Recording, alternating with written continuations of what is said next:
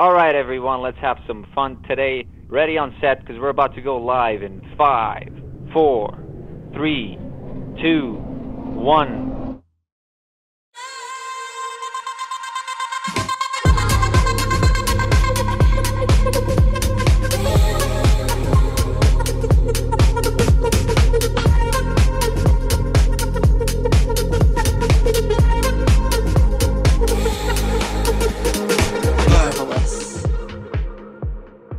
Hello everyone and welcome back. Today we're going to be doing a deep dive into the full duplex wireless intercom system from CAMETV, KUMINIK8. First of all, the name itself is one of the best I've heard across all types of products, even though the spelling might look weird, but when you say it out loud, it all makes sense. Use cases range from interior and exterior TV or film sets, live broadcast productions, sports, and other events with a range of up to 450 meters in open spaces. You can use this coupon code to get a percentage off at checkout, and of course if you use the affiliate link in the description, then I get to earn a commission. Quick disclaimer, a while back I did reach out to CAMETV about these headsets, and thankfully they were willing to sponsor us with a 5-pack kit, including some extra accessories, all free of charge, so the whole team is very grateful for that. With that said, they haven't had any influence over this video. In fact, they have insisted on us just sharing our personal thoughts and experiences with the headsets, so they could then make improvements based on that. You can get the KUMINIK8 headsets in up to a 2, 3, 4, or 5-pack with no hub, and up to a 9-pack with a hub,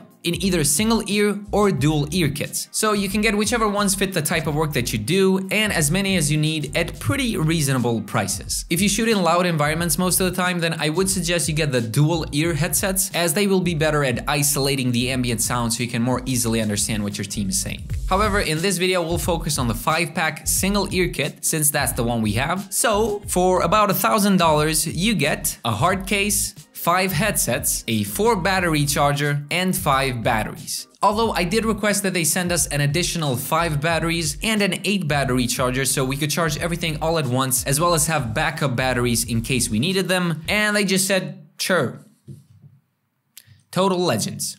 To get started, you simply insert a battery and the headset will turn on automatically. If the battery is already inside the compartment, then a single press to the power button will turn it on. Turn on as many headsets as you're gonna use and you're pretty much ready to go. No belt packs, no additional hub, and they all come prepared from the factory, so the practicality is 11 out of 10. Just remember that regardless of how many remote headsets you're using, you always need to have the master headset on, otherwise the remote headsets won't work. Think of the master headset as also the hub that each headset has to connect to. I would have preferred to have some sort of flip switch button instead for turning them on and off. The way it is right now, you have to hold down the middle power button for about 2 seconds or so, and I've accidentally left them on a couple of times now, which then resulted in us having empty batteries for the next day. Obviously, you'd want to check everything before a shoot to make sure that your gear is ready, but sometimes you might have multiple shoot days in a row where it gets a bit hectic. It would have been nice if we could just flip a switch and rest assured that they are off. Quick note, you need to turn off all the remote headsets first, and only then will you be able to turn off the master headset. So maybe that's also one of the reasons as to why I've accidentally been leaving them on. Anyway, here's a quick demonstration of how we usually put on the single ear headset. You've got the cushion sitting just in front of your ear, and then you tighten everything as much as you need to. Once everything is on, the LED lights will blink red for the master headset and blue for the remote headsets, while the microphones are muted, whereas the LED lights will be static once you activate the microphones. One thing we noticed was that we would often waste time on set by having to look through each headset until we found the one with the A letter, so there could have maybe been a design detail on the master headset to quickly indicate which is the main one, but modern problems require modern solutions, so we put some tape on it. You can tilt the microphone down and you'll hear mute off. Now you can simply talk as the microphone uses voice detection activation. You can also listen to others who have their microphone tilted down. If you tilt your microphone back up, you'll hear mute on, which mutes your microphone, but you'll still be able to hear everyone else who still has their microphone tilted down. There are 5 levels of volume which you can control by pressing the left or right button. From my testing, I noticed sometimes the volume was a bit low, even on the maximum level, so I asked them about it and they said, "We went through several refinements and tests on the microphone and volume to ensure that the sound is focused on the communication between the team." So the microphone was purposefully designed to have a directional and very tight pickup range, which means that you need to keep it close to your mouth so it picks up your voice while cancelling out other ambient noises, which is very useful for loud environments. It makes sense, you don't want to constantly be hearing loud music at events, for example. You want to be able to understand what the crew members are saying, which is the whole point of having a communication system. On the other hand, if you're shooting somewhere where you need to be super quiet, like we did in a theater recently, then you're gonna have to keep the microphone right up against your lips so your voice can be picked up as you're whispering. The microphone can be rotated up to 270 degrees, so you can wear the headset on either side. Pro tip: always wear your headset with a cushion facing the side from which you need to hear people close to you, but if that's not a concern, then you can even switch it up from time to time so you give each ear some fresh air. Now let's listen to the microphone quality, which I recorded by putting a microphone into one of the headsets. Alright, so the sound you're hearing right now is coming straight from this microphone. So now I'll continue speaking for a bit just so you can get an idea of what this sounds like, even though it's not exactly one-to-one to what we hear, but it's pretty close. So seeing as we're here already, I'm thinking why not tell you to consider subscribing to this channel, maybe leaving a like, even a comment, maybe just tell us where you're from, I guess. Oh, and to anybody still watching up until this point, I want to thank you for your patience and for your support across all the other videos on this channel. So yeah, again, thank you very much, and let's now move on. To me, it sounds decent and usable. The quality is much better than with walkie-talkies and even phone calls. For the most part, you can understand what people are saying, unless there's multiple people speaking at the same time, which can get a bit muffled, but the fact that everyone can speak at once without having to press any buttons is just fantastic. The batteries can be fully charged in 2 to 3 hours. They last for about 10 hours for the master headset and about 13 hours for the remote headsets, so we have never really needed spare batteries yet during a full shoot day, but it's always good to be safe because sometimes you might forget to charge some of them, as I said, or some of them could suddenly die out completely. You can either purchase extra batteries from CAMETV or purchase them locally, as the MB6L model of the batteries is pretty common in most countries. As always, when you first get some fresh gear, you try to be very gentle with it, but then eventually you forget all about that and start going hard on set, as we have, and they can definitely take a beating as they are rather very sturdy, so they can be tossed around without fear of breaking, even though they're mostly made out of plastic and then metal in some more important parts such as the ear cup tighteners and the microphone, so you can make adjustments without breaking them. On one of the headsets, I accidentally spun the microphone, which then loosened up a bit, and I was having trouble making it hold the pose properly, but I was able to tighten it back up without causing any damage. Something to keep in mind in case you pick up these headsets for your work, just try not to spin the microphone. They have felt quite comfortable to keep on for long periods of time because the ear pad is actually quite soft, but I did find that the tightening isn't as strong, so I would often have to tighten it back up so the headset wouldn't slip, but I'm also aware that they might have intentionally made the tighteners not as strong, so the stiffness wouldn't hurt your head. The headsets feature waterproof IP63, which I had to Google, and the case is also well sealed, so light rain or drizzle is fine, but it is recommended not to use them in heavy rain. I love the aesthetic design, mostly because of my personal taste. It's clean and minimalistic, not too many distracting design elements. You've just got the logo on the ear cup. They have slick, dark colors with an accent color knitting on the top part, which has Velcro underneath, so you can open it up and tweak the cable if you want to. The microphone arm has this metal spiral pattern, whereas the microphone itself has a removable foam cover so you can replace it. And on top of all that, they make you look like a secret agent.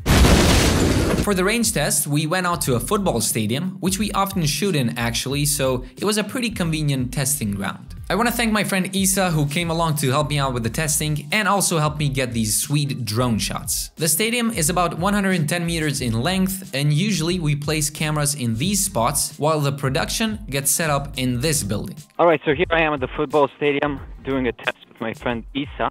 So right now, he's at that building over there, and I'm pretty much at the center of the field. So far, test. Hello. Yeah, so far, no interruptions at all. Alright, so I've pretty much reached the other side of the field. Test. Hello. Just a little bit over 100 meters from that side to this side, so we're all good. Alright, so right now I'm to the side of the building. That's the building, and then we're gonna go over down this road and just to test what the walls are gonna do. Test. Test. I'm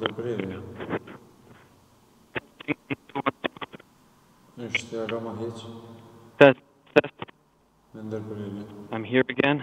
Isa, test. Testing?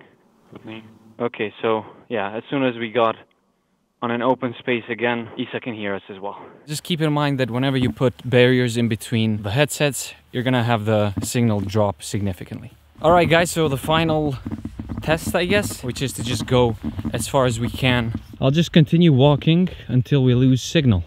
Guys, look at this. Look at this beautiful view. This is actually Isa's home village. Fun fact. You still hear me, right? You do? Oh, wait. Wait a minute. Wait a minute! Oh, welcome back. Hello, hello. It's just a joke. Come on, keep going. I got bamboozled. Oh my god, there's a couple of dogs there. 3 dogs.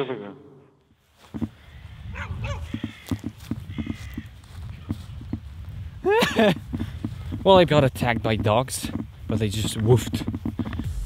I continued going in the same direction until I arrived at about this area, and by using Google Maps distance measuring tool, I was able to figure out the distance. Alright, so I pretty much kept going as much as I could before we lost the signal completely.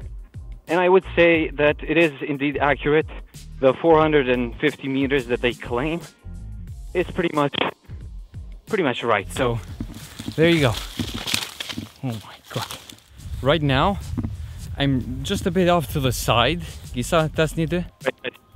Oh yeah, you can hear how it's dropping out.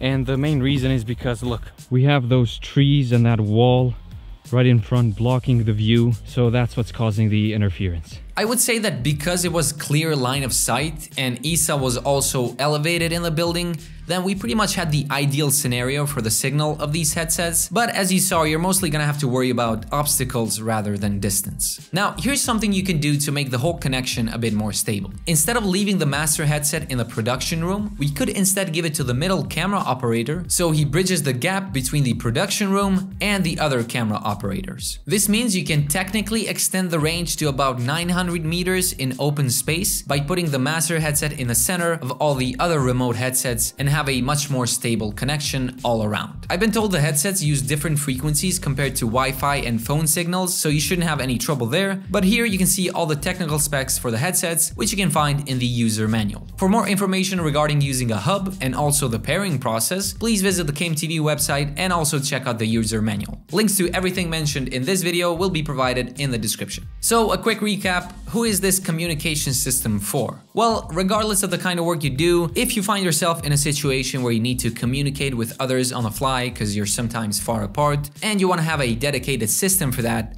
then this could definitely come in handy. The build quality is solid, the sound quality is good, the practicality as well, so you can be up and running in no time. On top of that, the folks at KUMINIK8 have very kindly provided us with a coupon code, so you can get a discount for the KUMINIK8 headsets at checkout, and any purchases you make by using the affiliate link in the description will also support the channel, so thank you very much. Alright guys, we've pretty much reached the end. This has been a deep dive into the KUMINIK8 headsets from CAMETV, so thanks a lot for watching and being patient all the way through, and we will see you next time. Peace out.